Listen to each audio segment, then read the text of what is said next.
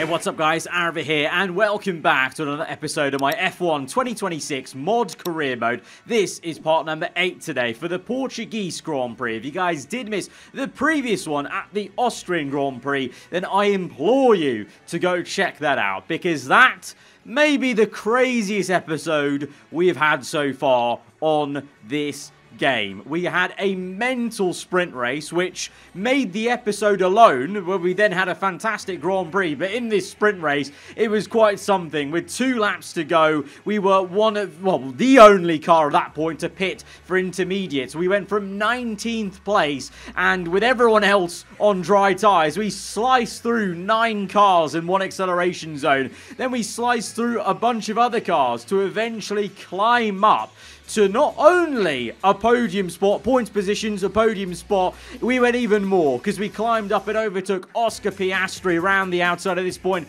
Everyone's struggling, sliding around. We got Liam Lawson in 2nd place there, and up ahead was our teammate Pierre Gasly. Yep, that's right, we went from 19th place to 1st place in less than a lap. The only car on intermediates at that point to win the sprint, and spoiler alert, we went on to then win the full Grand Prix from that inherited pole position because of the sprint result.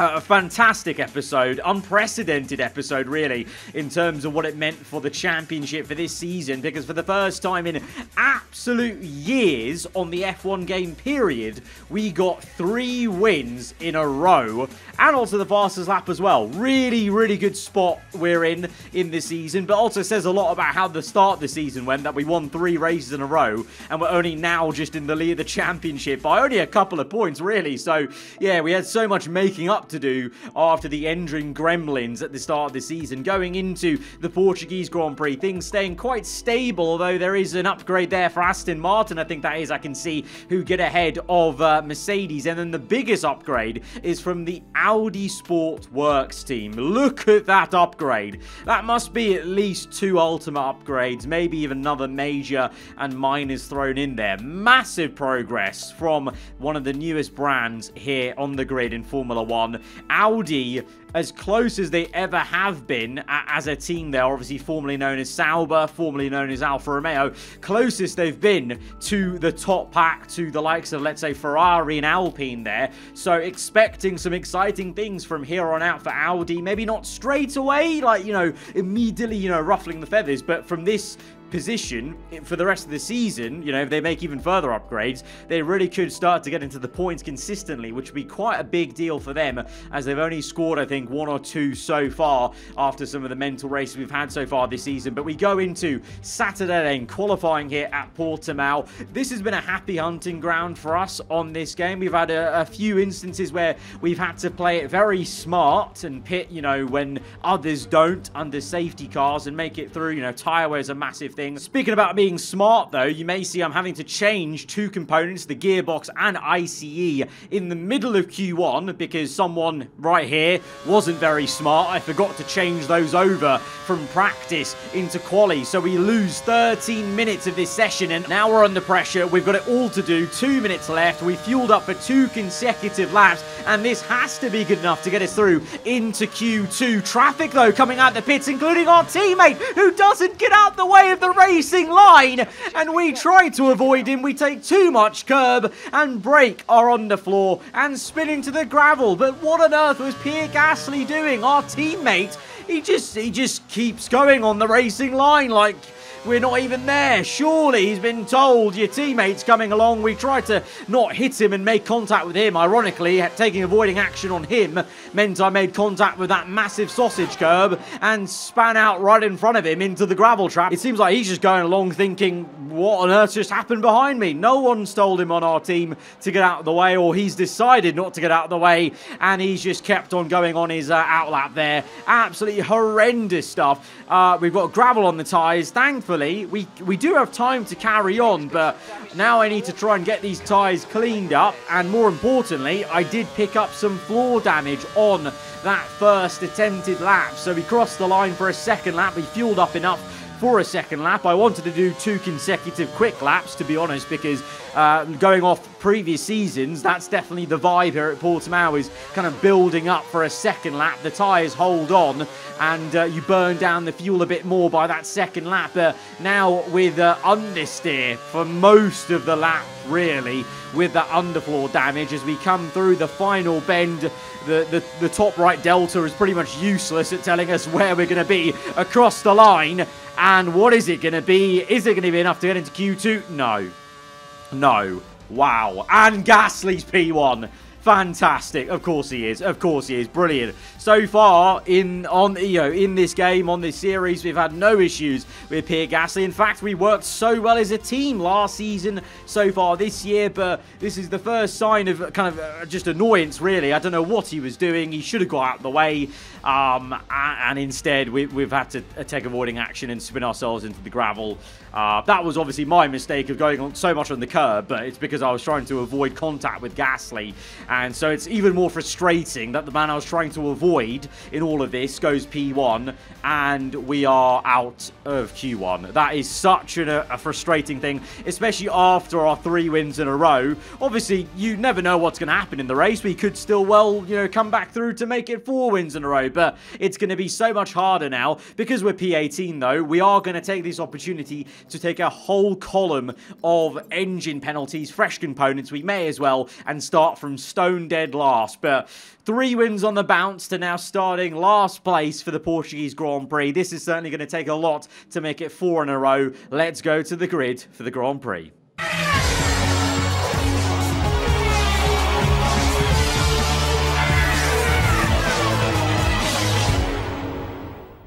It's time to see how our drivers are stacking up after yesterday's exciting qualifying session. Oscar Piastri lines up on pole position, and Liam Lawson completes the front row. As we continue through the rest of the grid today, we have Gasly, Fernando Alonso, Norris, Albon, Tsunoda, Mick Schumacher, Verstappen, Leclerc, Ocon, Sainz, Russell, Théo Pourchaire, Drugovich, Bottas, Perez, Joe, Hulkenberg, Sargent, Ricciardo, and the owner driver rounds off the grid. It's almost time for those 5 red lights to go out then. Let's see who can prevail today. So in the end, in Q3 that I wasn't in, it was all McLaren on the front row, Gasly on the second row though, so still did very solid, showing the car has pace still around this circuit, but maybe McLaren are looking ominously that much quicker to lock out that front row. For us, we're at the very other end of the spectrum, down in last place, along with Daniel Ricciardo, who has also taken a penalty here for this Portuguese Grand Prix. A little bit cloudy, but I don't believe there's any rain forecast. It is going to be a completely dry race. Most of us are on the soft tyre. One driver on the mediums, which I think is Oscar Piastri. So most of us already maybe lining up that 2-stop that we've had to do around this circuit, because we know the tyre wear is very, very high. Sometimes some late pit stops for AI who try and make the 1-stop work, but just can't. Either way, I think it'll be another interesting one in terms of that tyre battle, and hopefully for us, we can slice our way through the pack as we go to 5 red lights to the Portuguese Grand Prix from last place. And there's an absolute howler of a start for Zhou Guanyu, Hulkenberg, so many drivers not getting off the line, maybe with the overcast conditions a bit colder on the track temperature, and it's a little bit of a chaotic turn 1, having to check for damage as we make a little bit of a love tap contact with several drivers, 3 wide on the inside of us as the Andretti of Sargent overtakes the Williams of Hulkenberg, but we managed to get up into 18th place, checking the vehicle condition.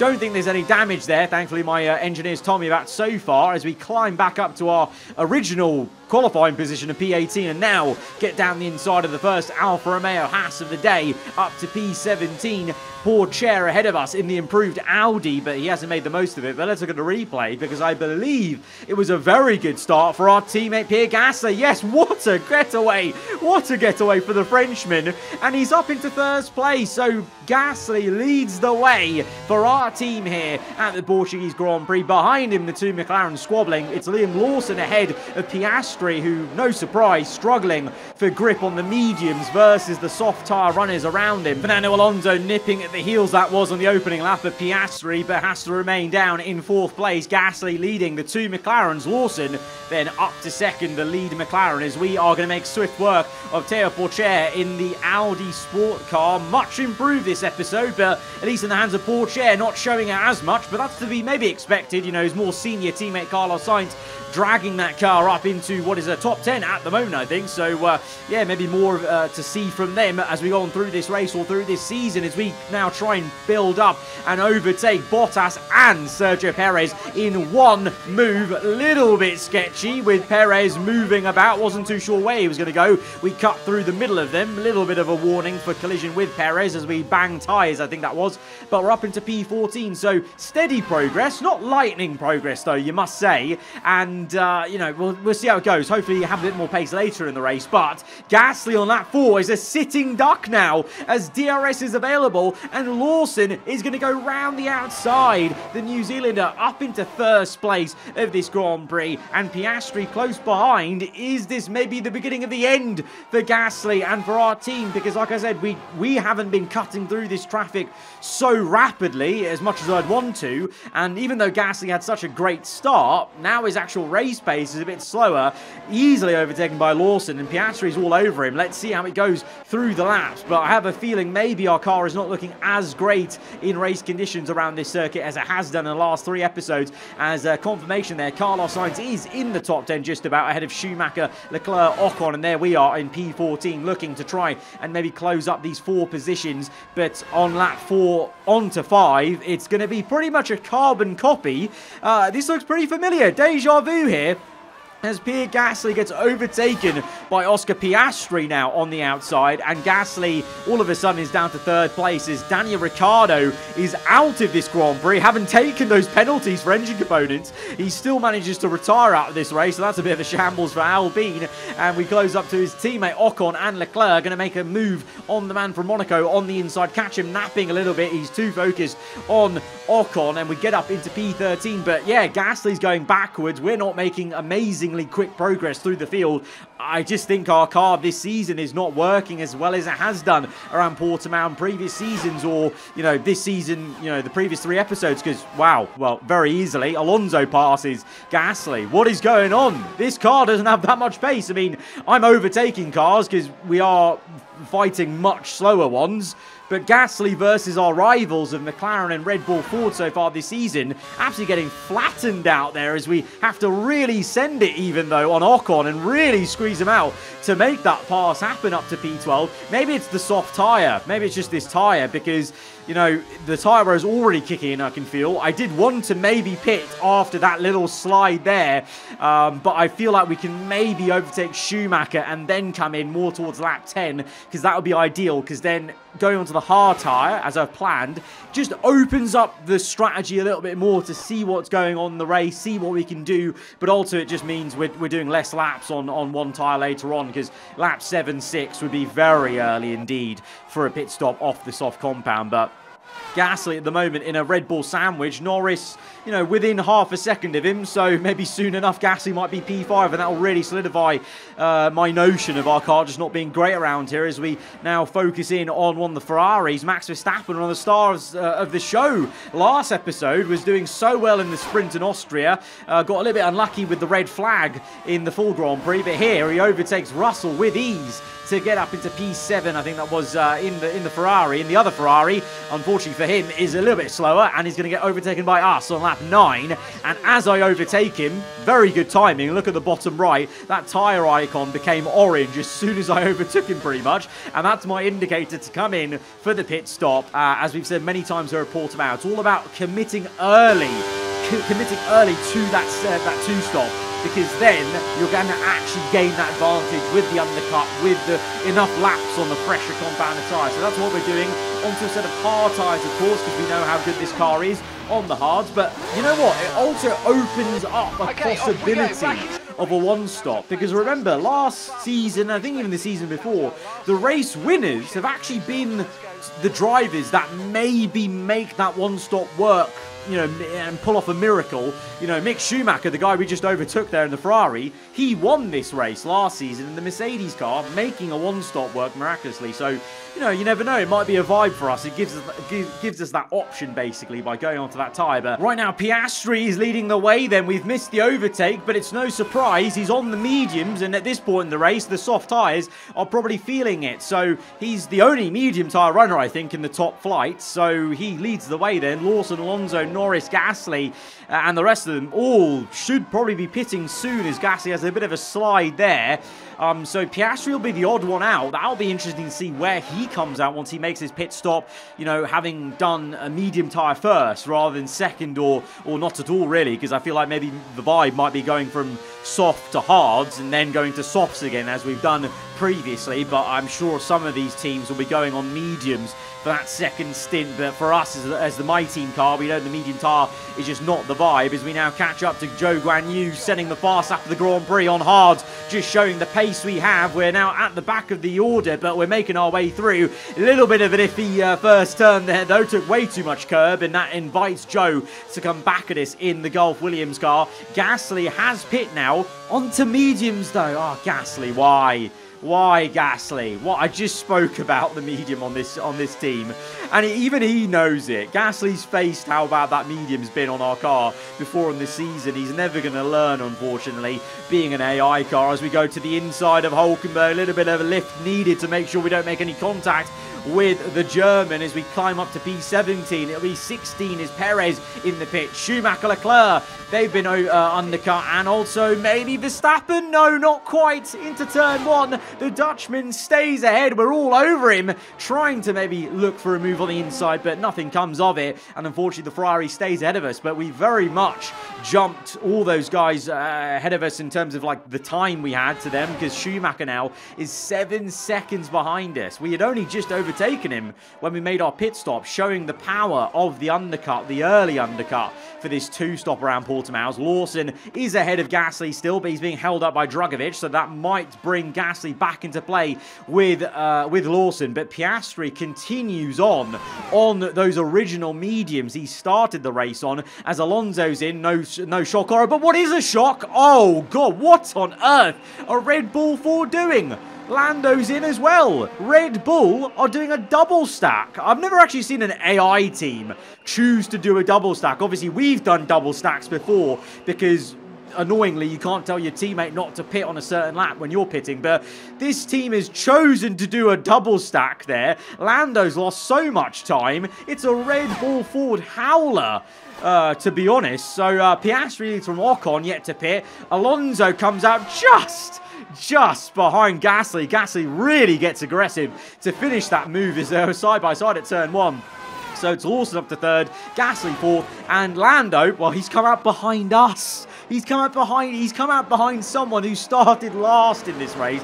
That's how bad that double stack went for them. And Carlos Sainz actually has managed to get a great undercut going, because he's leapfrogged Russell, Tsunoda, and Schumacher, because I think he was behind all of it. Oh no, he was ahead of Schumacher, but he's definitely jumped Russell and Tsunoda. So Carlos Sainz and Audi looking pretty good there, having jumped 2 cars quicker than them right now in the race. But yeah, ahead of us then Albon, Verstappen, Alonso, Gasly, Lawson a bit further ahead, 3 seconds up the road. Ocon yet to pit, and Piastri yet to pit. Still goes on as we get towards halfway point of this race, and Piastri still leading the way. Ocon's pit at this point in time, and now you're watching Norris overtaking me. We saw in the first stint the Red Bulls were quicker than Gasly, and here on the medium compound versus hards, oh no, Mick Schumacher's out. Oh no, Schumacher's out for a second time in a row for Ferrari. That is very frustrating for him. The man who won this race last season is out, as we just about managed to defend Lando. But I was saying before I was interrupted by that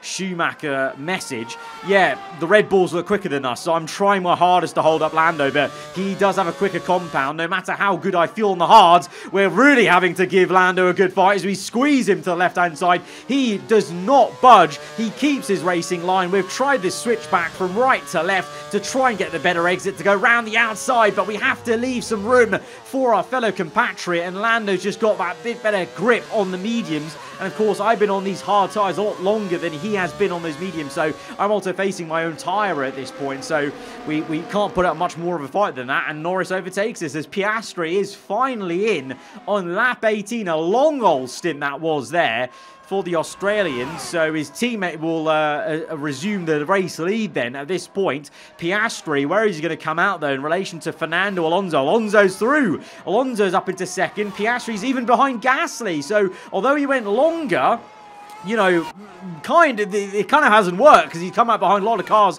he wasn't behind initially, but he's on the soft compound, so Piastri's definitely doing a two-stop today. So, some of these guys on mediums, maybe they try a one-stop, I don't know, but Piastri's definitely doing a two-stop, and so because of that, he has to get a real move on these soft tyres as he overtakes Gasly very quickly on lap 19 to get up into third place. So although he's lost some time, theoretically, going longer in the race on mediums, he's going to be rapid, so he's already passed Gasly. He's probably going to very rapidly close up to Alonso, but at the moment for us, lap 19, I'm under pressure from the Audi. This is incredible. Lamborghini versus Audi, two of the newer brands in Formula 1 going at it. And Carlos Sainz, for the first time in a while, is really having a go at us. And we're having to really fight this one because my hard tyres are really wearing at this point. And they don't actually feel that great. I'm going to say that right now. They actually feel very bad. I don't know if that's just because of the tyre wear or what. But at the moment, yeah, I'm not really feeling as confident as I have been in previous seasons at Portimao of making this aggressive two-stop work because the pace isn't really there. The Audi's overtaken me, and actually, you know what? I was checking the tyre temperatures through the laps here. The first time I've seen this, I don't know if this is something I did too extreme with this setup, but my front tyres, usually they overheat in a maxed out car. My front tyres, they're cold. They're not getting temperature. It's real Jensen Button vibes here today for me. I can't get temperature into these front tyres. And so the front end isn't as responsive. But what is responsive is this amazing Lamborghini engine of ours versus the Audi engine. We're able to overtake Sainz from, what was that, like 6-7 tenths back. We caught him, so that's how good our straight line speed is. But yeah, in the corners, I've got no grip. I can't get some bite into the front tyres. Very peculiar. I wonder if Gasly's feeling the same thing, and that's why he's falling away. As, Alonso squeezing Piastri a little bit. But the McLaren makes it a 1-2 for the Papaya team once again, and might just go chasing after Liam Lawson. But lap 28, we're into the last stage of the Grand Prix. At this point, maybe people start pitting for that second pit stop as Lando Norris now going for a move on Verstappen. So we absolutely didn't have the pace to defend him because he's gone and chased after and caught the Dutchman, but the Ferrari's going to come back at him. Verstappen is still there on the inside. This is amazing racing between, remember, the two former Red Bull teammates from last season. So a little bit of an ego fight this might be for pride, and Lando Norris comes out on top in P6. Verstappen down to P7 is on lap 28 onto 29. Gasly comes in for that second stop off the medium tyres. We're going to overtake him, and at this point, because my pace is so poor, and I just don't think this car is actually very good around here, I'm actually thinking we just take this long onto a one-stop as Lawson does come in and Piastri comes in. The two McLarens have just done what the Red Bulls did earlier. Alonso's through into the lead. He goes on. Is he going to go all the way? I don't know. But the McLarens are bailing for that two-stop with about 3 laps to go. Oh, this is painful. Piastri has to sit behind Lawson. What is up with that? I've never seen 2 different AI teams choose to double stack. It's so illogical to me. So Red Bull double stacked earlier, and they've actually ended up 1-3 now, but the two McLarens double stack, and Piastri's going to be out the points nearly. Lawson down to P7. We're up to P4, ahead of our teammate, ahead of Piastri, and with only 4 laps to go, including the one we're on, I actually think we just firm it. We just firm it, and we go to the end on the hard tyres. And you know what? If Alonso, Albon and Norris pit, I'm into first place. So let's try it. We're on the hard compound, so we may as well compared to these medium tyres. Like, surely they're going to go off. But I say that, Sainz actually makes a move on me. And again, kind of underpinning how much better he and others are looking around this circuit this season compared to our car. As we're really having to scrap him. We're going to give him some room, though, because I don't want to make contact on that double right-hander. And of course, if I'm going to take first place from the two Red Bulls and Albon, it's all, you know, I need to have a clean car. I need to have a car that's not damaged as we try and re-overtake Sainz on the inside. Oh, no, he comes across us. We have to have a tank slapper, opposite lock. Thankfully, no damage on the front wing, but Carlos Sainz just cut across us. Ironically, after all of that fighting, on lap 31, he's pit, and Lawson now is coming through, having made that second stop. He's coming through for the overtake on fresh soft tyres. I'm trying to fight it as much as I can, but he's on fresh softs. Can I really afford to fight this as much as this? I mean, I've re-overtaken him, which is pretty damn decent, actually, so I'm doing a good job at holding up these cars, but look at the traction. Oh, my God, look at that traction. Lawson, that traction was a joke, man. He was so far back and he just got the traction up the hill and now sends it to the inside for P4. But at this stage, we're down to P5, but I reckon we can maybe, you know, Tsunoda being behind us is going to aid us, because I think he's going to be a nice little mobile chicane versus Gasly, Piastri as well.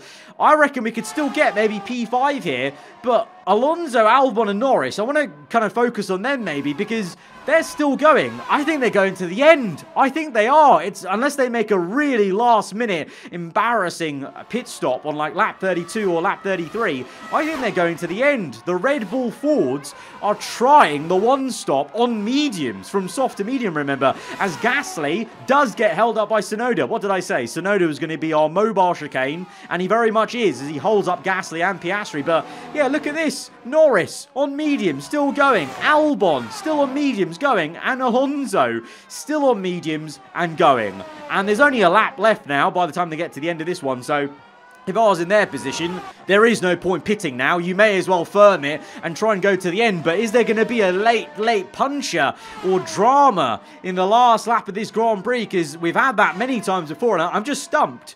Red Bull, Ford and Albon, tyre whisperers today. How they've done soft to medium, I'll never know if they pull this off. Meanwhile, we're fighting with Gasly now. He's cleared Tsunoda, but we're not wanting to give up this position, because I still remember what happened in qualifying. Gasly didn't get out of our way, so I'm trying to fight our teammate. But now, as soon as we get through back into P5, look how close Piastri is, and I realise, as much as I want to try and get the better of Gasly to get revenge for Saturday, I need to play the teammate game. I need to try and block Piastri whilst trying to overtake Gasly, because I want Gasly to still finish ahead of Piastri so we can score more points than McLaren. So, oh my God, Gasly weaving about, tries to defend Piastri. I've overtaken our teammate to get back into P5. Piastri, though, has got Gasly. What can I do? Can I try and maybe defend very harshly against Piastri to try and give Gasly a chance to come back through for P6? Ideally, I want to. We're going to go defensive to the inside here and just roll the car a bit wide, and we're going to take Piastri wide, and Gasly gets down the inside. Don't ever say I'm not a good teammate, because despite everything, I'm still giving Gasly some benefit here and actually helping him out to try and get this P6, which would be much better for us versus Lawson to limit the damage. But Fernando bloody Alonso is going to win a second race this season. He's going to win this Grand Prix with a one-stop as Gasly comes in for the last-minute dive. He's hit us. Gasly's hit us, and he's pushed us off wide. We're now side by side with Piastri. Gasly has become selfish on the last lap after all I did for that man just to get him in that position, and he's made contact with me and pushed me off circuit. And now Piastri's got me, because obviously he's on softs. You know, all I had was track position, but as soon as he was side by side with us, he overtook us, absolutely. So, in the end of it, we come home P7. Gasly, what was that, man? What was that? I helped you out, even after the annoyance from Saturday, and you've thrown it back in my face. What the hell was that about? And that's it then for the Portuguese Grand Prix. And what a sensational victory they've managed to pull off here. So, Natalie, what do you think helped them deliver this result? I feel consistency was probably the key today. There's being quick, and then there's being quick lap after lap after lap. If you can do that, you can capitalise on other people's errors without making many of your own. And that's an approach that can push you a long way up the field. Red Bull put up an outstanding fight for the front position today, and it's great to see it paid off for them. They do so much for the sports that you can't help but be delighted by today's race win. This is a massive win for Red Bull 4 to try and re-kickstart and re-energise their season after having a few too many squabbles with each other internally between Alonso and Lando Norris. It's a 1-3 for them. I mean, all three of them, those two and Albon, I don't know how they've managed to do soft to medium on a one-stop here with the tyre wear levels that we know, that we've seen from previous seasons, but they've done it. Fair play, absolute tyre whisperers. Alonso wins his second race of the season, having won his home Grand Prix earlier in the season, remember, the Spanish Grand Prix, and that will be very good news for Red Bull to try and close back up in the Constructors. Liam Lawson does very well to be P4, the leader McLaren up there. Gasly, P5, it should have been 5-6, and it should have been me ahead of Gasly.